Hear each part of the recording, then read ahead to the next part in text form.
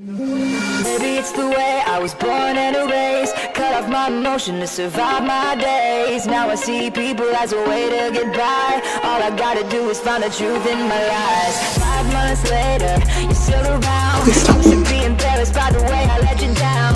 Making excuses. That is bullshit, and you know it. Blame it on yourself, cause you're too afraid to leave. You keep saying that you're needing me. You ain't gonna know me. I don't like this version of you. Well, maybe I don't like this version of you.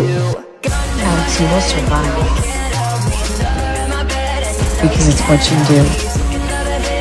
Such a manipulative cunt. I actually don't even want to look at you right now. Put me right back here, Piper. Alex, it's not your fault. Please tell me I have nothing to worry about. Getting all of our shit out on the table about all the fucked up things we've done. I killed someone. And then deciding to still like each other, that is an amazing thing.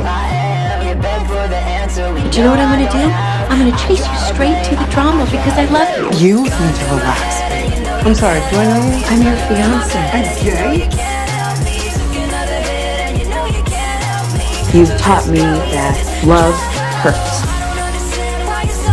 I want us to be there for each other. So maybe it hurts a little bit.